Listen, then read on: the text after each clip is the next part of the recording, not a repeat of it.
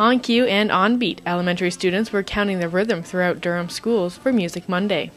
Music Monday is a day that was set up by the Coalition for Music Education in Canada to help bring awareness to the public about the importance of music education in our schools and in our lives. For the last 4 years, Fallingbrook, Ormiston and Glen Dhu have gotten together with our choirs and bands and joined together in song. And what we do is we take the theme of Music Monday and join all 3 schools together to perform them at the same time. Students at Terry Fox Public School were also celebrating Music Monday in their gymnasium. These teachers say music not only helps students express themselves creatively, but that it enhances the learning process.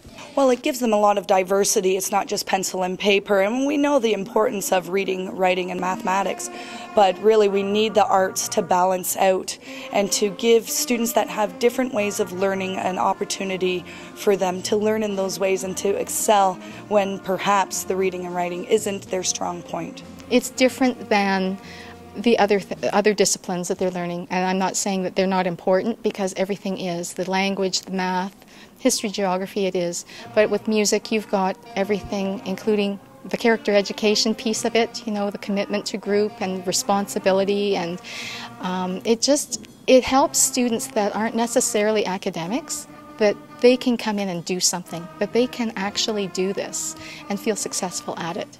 The music doesn't stop here. Music students throughout Durham have a number of concerts and festivals scheduled for the remainder of the school year. In Whitby, Mandi Hargrave reporting.